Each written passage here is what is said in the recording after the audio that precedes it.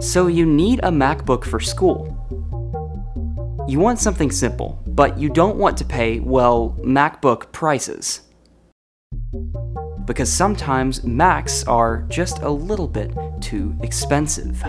But what if I told you that there was a fully supported MacBook that you could easily get for just $400 that does everything you need to for school and is one of the last upgradable Macs with fully user-accessible storage? You'd probably call me crazy, right? But that's just the thing. That MacBook does exist. In fact, it's right here. So grab yourself a coffee and settle in. You're watching the $450 Facebook Marketplace Mighty MacBook Air build project.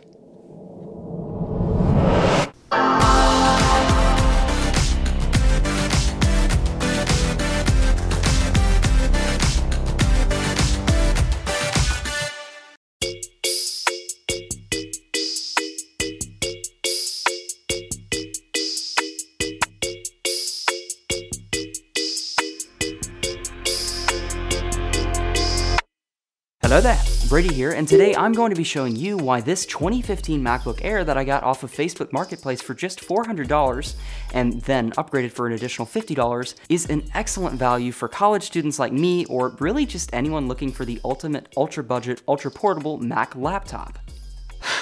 That was a mouthful. Alexa, remind me tomorrow at 9 to make the Part 4 script a lot less wordy. I'll remind you tomorrow at 9 a.m. Yeah. Anyways, let's go ahead and talk about exactly why I bought this. For those of you who have been around for a while, you probably remember the video I made this past summer about why I bought a Surface Pro 4 in 2020 for college. I absolutely loved my Surface, and it was the most portable laptop that I've ever owned, and the i7 paired with 16 gigabytes of RAM could more than knock out just about any task I threw at it. Basically, it was a pretty good Minecraft killer. But for someone like me who owns an iPhone, an Apple Watch, an iPad, a MacBook Pro, and yes, a fully upgraded modified 2009 Mac Pro, go check out the video on that if you want in the cards right there, it's got like a lot of views. The lines begin to blur a little bit. Don't get me wrong, I loved the hardware of my Surface, but when it came to the software, every other computer I owned pretty much ran macOS. So this kind of created a sense of discontinuity for me and caused some problems, like when I needed to transfer files or work on projects for school across devices. It just kind of created a little bit of a headache. Essentially, in 2020, an ecosystem is like the Force. It surrounds all of your devices and binds them together and creates a perfect balance. Also, it does let you use AirDrop, iMessage, and FaceTime on all your devices, but I like the Force analogy a little bit better. For that reason, I went ahead and sold my Surface Pro 4 to a family member and began looking for an equally priced macOS alternative. That's when I stumbled across this MacBook Air on Facebook Marketplace. It was exactly the kind of deal that you would want to look for. A mother a couple states over was selling her daughter's barely used college laptop, simply looking to make some money back on it and not really looking to make a huge profit. It was local pickup only, but I messaged her and offered to pay a little bit extra for shipping and insurance, and voila! This near mint condition 2015 MacBook Air arrived on my doorstep just 4 days later. Now, there's a couple of very specific reasons why I went for this exact model MacBook Air down to the year and everything, so let's go ahead and get into a couple of those. It features the classic unibody design that Apple used with all MacBook Airs from around 2011 all the way to 2017. So it's proven, has plenty of up-to-date ports, and is free of those pesky butterfly keyboard switches. It still astonishes me that the Achilles heel of a $2,000 MacBook Pro from 2016 all the way to 2019 is a bag of goldfish. However, the internals are still new enough, being from 2015, that it still enjoys full software support from the latest version of macOS Big Sur from Apple. Also, just a quick subnote, the 2015 and 2017 model MacBook Airs are nearly identical in pretty much every way, with the only difference being that the 2017 model MacBook Air has a slightly upclocked processor from the same generation. The 2015 features a 1.6 GHz Core i5, whereas the 2017 features a 1.9 GHz Core i5. Same processor generation, doesn't make much of a difference. If you find a better deal on the 2015, do that in my opinion, more worth it. Mine came with the pretty standard 1.6 GHz Intel Core i5 paired with 8 GB of RAM and 128 GB of flash storage. This may not sound very good on the surface, but I found 8 GB of RAM on a MacBook like this to be totally fine in 2020. Like I always say, just don't open up 1 billion Chrome tabs and you'll probably be fine. The storage though is a little bit of another story. 128GB on a laptop is not nearly enough for someone like me. But that's where this specific model MacBook Air stands out from the others. The storage drive itself is actually very easily accessible. All you have to do is take off the bottom panel, and from there it's fully upgradable. All you have to do is purchase this specific adapter, and when I say this specific adapter, I mean this one because other adapters have had some tricky stuff going on, but this one is very reliable, proven by a lot of people, including myself. So it will be linked down below if you'd like to grab that. Next up, all you need is an NVMe M.2 SSD. In my case, I went with a 500GB Crucial P1 SSD for increased speed, storage, and decent power efficiency. That will also be linked down below. I've had a great experience with Crucial products before, and this SSD is no different, so grab that below if you want. I'll also have the forum post and links that I used to do my research in preparation for this down below, so feel free to check those out. First, I went ahead and cloned my current system running off of the 128GB SSD onto an SD card. From there, it only took me around 30 minutes total to open up my Air, replace the SSD using iFixit's handy step-by-step guide, and close it back up to boot. Also, keep in mind that I really don't have much repair experience at all, so if I can do this, then you probably can too. Just be careful, do so at your own risk. I am not responsible for anything that happens to your device, so please just be careful, and you'll be fine. Once that was closed up, I went ahead and plugged up my MacBook Air, pressed the power button, and held down Option to select the 128GB SD card that I cloned my original system onto. So basically, I cloned a drive onto an SD card and booted off of the cloned SD card. Maybe don't do that specifically, but it worked, so yay. Once the cloned version of macOS that I had made earlier booted up, I went ahead and opened up Carbon Copy Cloner and used that program to clone the clone onto the new drive. Basically, I ported the copy onto the new drive. Hopefully that makes sense. Also, highly recommend purchasing Carbon Copy Cloner. It has saved me so much time and so much heartache with the Mac Pro and pretty much every Mac I've ever owned. From there, I went ahead and restarted my MacBook Air and took the SD card out, and it booted from the drive, and that was it. The new drive also reaches much faster speeds than the original one did. Let's go ahead and take a look at a couple of benchmarks.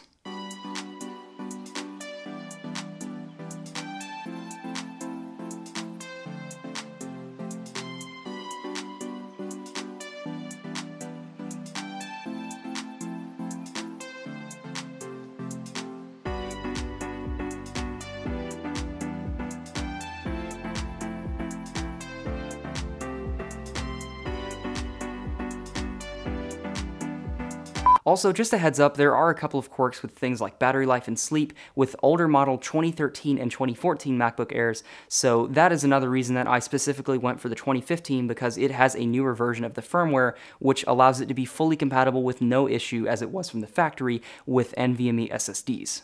So basically, if you have a 2013 or 2014 MacBook Air, do a little more research before you attempt this kind of upgrade, but if you're in the market for an Air looking to do this, go for the 2015, it's going to save you a lot of time and heartache.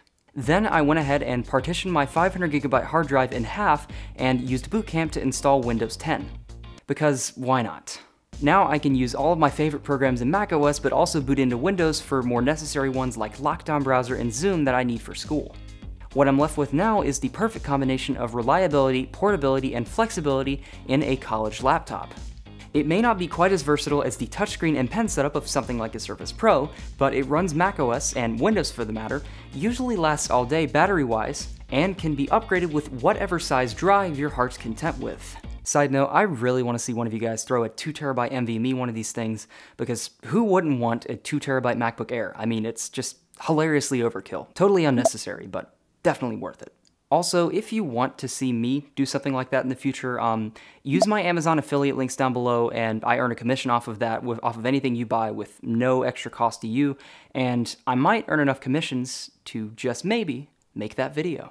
Don't get me wrong, it's not the most powerful laptop out there by any measure, and I certainly won't be doing any kind of 4K video editing on this guy anytime, like, ever. But for things like a little bit of casual web surfing, iMessage, AirDrop, Zoom calls, and booting into Windows 10 for the occasional Lockdown Browser appointment, the value here is pretty good. Now let's go ahead and talk about my recommended specs to look for if you want to attempt this yourself. Personally, I recommend shopping around on Facebook Marketplace. Websites like eBay are still good for looking for used MacBooks, but in my experience, I've found that they tend to gouge you now more so than give you a good deal. Look for at least a Core i5 paired with 8GB of RAM and nothing less than that, in decent shape, and do not pay over $400 for it. Storage capacity doesn't matter though, as I showed you, because these are fully upgradable, so don't be fooled by higher prices of the 256GB storage models. Just go for a 128, save the money, buy yourself an NVMe, you'll get way more storage and you'll get a way better deal. Also, if it's a local pickup only option like mine was, if you offer to pay a little bit extra for shipping and insurance, 9 times out of 10 I've found that they'll just ship it to you at that point, so it's totally fine. Just be reasonable and be willing to pay a little bit extra for that and you'll probably get it. Also, for this price point, some of you might want to spring for an older 13-inch Retina MacBook Pro instead. I honestly wouldn't blame you if you found a better deal on one, so if you do, go right ahead. The screen on this MacBook Air definitely isn't something like a higher resolution Retina display, but for most tasks like video and web browsing, I've found it to be totally fine. I also went for this 2015 MacBook Air over an older Retina model because the specs are a little bit newer and it's a little bit lighter. So it's more portable and it's probably going to get a few more years of software support than something like an older Retina MacBook Pro. Like I said too, the screen on these Airs isn't really that bad. The 13.3-inch 1440 by 900 display certainly won't be winning any awards anytime soon, but I found it to be bright enough and way better than the older screens they used to use in the pre-Retina Unibody MacBook Pros. So unless you're pixel peeping, I really don't think you're going to notice a difference in a day-to-day basis use. Also, keep in mind this is coming from someone who uses a 28-inch 4K monitor like all day. It doesn't bother me and it probably won't bother you. Funny enough, it's also gotten to the point where I usually reach for this MacBook Air first before getting my Retina display 15-inch MacBook Pro. Trust me, that extra weight in the 15-inch models and the Retina models makes a lot more of a difference than you would think. It also has MagSafe, and if that's not a selling point in 2020, I really don't know what is. So with all that being said, should you buy a 2015 MacBook Air in 2020? Personally, I would say definitely. These machines are rock solid and have stood the test of time, and honestly, in my opinion, they probably have many more years of life left within them. It definitely isn't the latest and greatest, but for a machine of this price point, it's not really meant to go up against something like an M1 Apple Silicon MacBook Air. Instead, it's meant to get you from A to B while still giving you a arguably very premium experience for a decent amount less cost. You can also still dual boot Windows on this, which I can't say for an M1 chip equipped Mac. But for around just $450, I got a great laptop for college that goes everywhere and gets everything done while still fitting into my Apple ecosystem and laptop bag quite nicely. So for now, I'll keep on using this glowing Apple logo decked out in stickers from many different coffee shops I've traveled to for a few more years to come. Because sometimes it's not the latest and greatest that matters most, but rather the tried and proven path that follows it. And that is why I bought and built a 2015 MacBook Air in 2020. Alright guys, that is going to do it for today's video. If you enjoyed it or found it helpful, leave a like down below and let me know. Are you considering getting a MacBook Air like this for yourself, or maybe just upgrading the storage like I did? Or do you have any questions in general about this build? Leave a comment down below and let's have a chat about it. Also, consider dropping by my subreddit r/Clipplaytv if you have any more in-depth comments, questions, or suggestions. Also consider following me on Instagram at RealBradyJordan if you want to keep up with me more on a day-to-day basis. Finally, if you want to hear more from me, definitely consider hitting that big red subscribe button and bell notification icon next to it so you can always be in the know when I upload new videos. And as always, see you in the next one.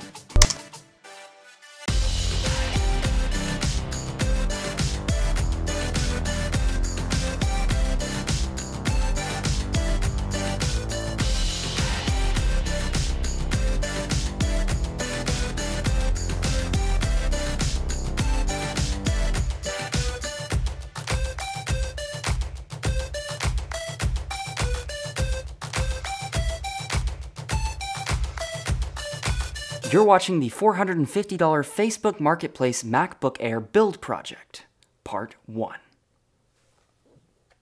I can't open it. I literally can't open this. That was bad. This production was shot in the shoals.